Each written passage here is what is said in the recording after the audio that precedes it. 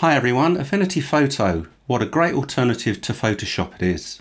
Over the next few months I'm putting together a series of guides on my YouTube channel for you. I've got loads planned, so do subscribe and hit the bell so you get notifications when fresh uploads go online. Once you've seen one of the videos, if you want to skip this intro, then just check the timestamp down below in the description and you can go straight to the tutorial.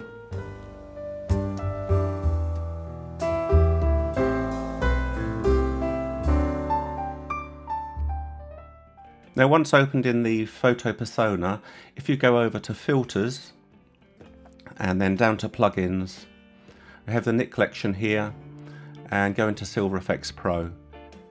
This opens up into my own custom library here, so don't get worried if you don't see anything like this, and you will come in with a preset library, and these are the base presets. Be very careful with these. Some of these are very harsh and I prefer to make my own presets or work on the right hand side here. And I know a lot of people will just go down here and flick on some of these and say, well, that's the one for me. If it does it for you, that's fine. Don't worry about that. You do what you want. It's your picture and the look that you want. Let's go back to neutral and let's work on this from the right hand side. So we know we've got a blue sky here, and filters in Silver Efex work in the traditional way when you used to put filters on your camera for black and white film. So if you want blue to darken, then you go with a red filter. And we'll take a look at that.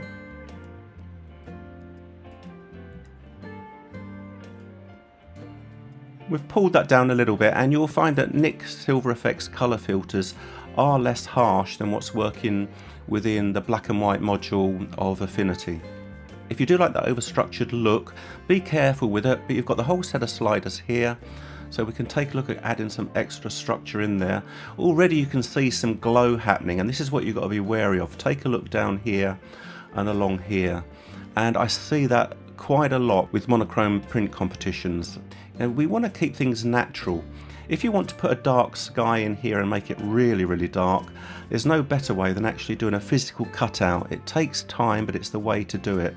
And you will see that with some of my architectural shots on brutalism. I have posted a video on YouTube of my brutalist work, and where you see really dark skies, they've been done with cutouts just to stop this glow.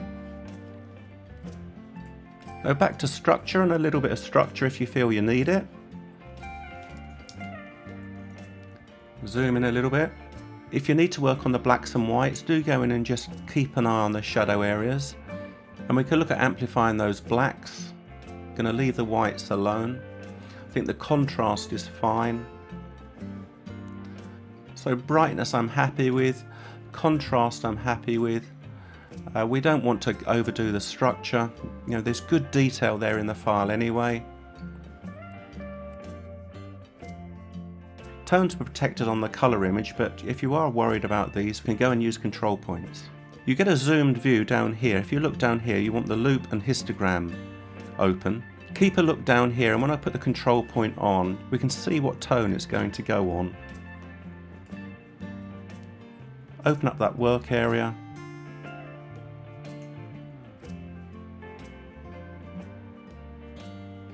And we can take a look at the whites. And that brings them down quite successfully. We could turn around and say that we need to maybe open up these blacks as well, so let's put another control point into these blacks here.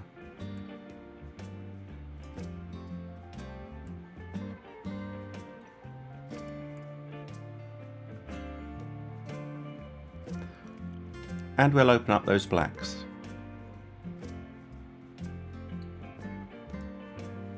I think this is a little bit on the dominant side, so we'll take a look at darkening this down, and certainly the easiest way of doing this, rather than control points, as we've got a range of tones here, is to bring in a gradient.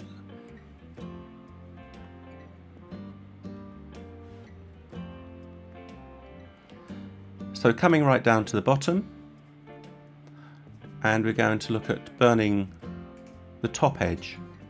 So there's the top edge there. Don't know what the strength is going to be, but we're just going to pull that up for the moment. Take a look at the size and also the transition. we're going to pull that in a bit more on the size. Just adjust that transition. Now we'll bring that strength back.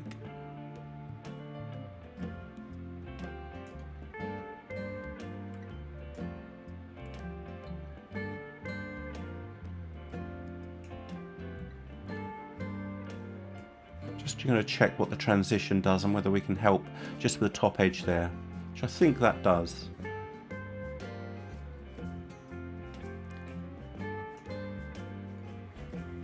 Just going to zoom out a little bit. And I think maybe just a touch on the bottom edge as well. So pulling those in.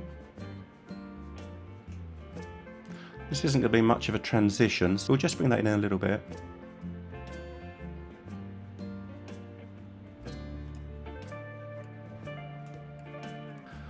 So pushing that too far and then bringing it back until we're happy.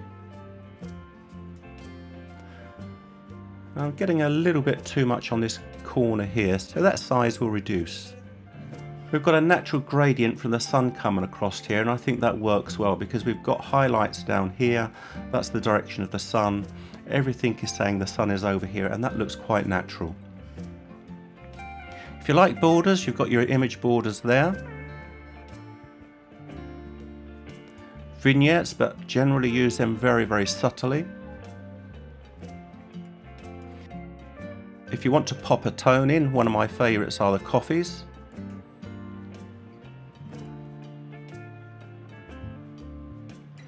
And I still think Silver Efex Pro has the best film grain going, so if you enjoy film grain, do take a look at this, and it is very, very close to the real thing compared to Photoshop and other post-production software. So let's have a little play with the grain while we're here.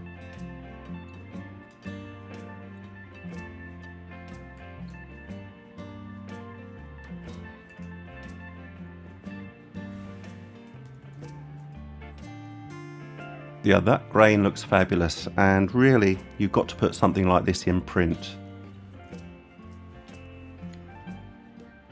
So there you go, you can see we've gone through quite a good transformation using Silver Efex Pro still. This is the older version, it's not the latest one, so it does work still in Affinity. You just need to add it to the plugins in Preferences.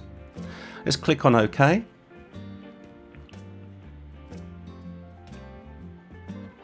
Now I think that's ready to print, but just remember that the first print is quite often still a test print, even though you've got a calibrated monitor and you've got profiled papers.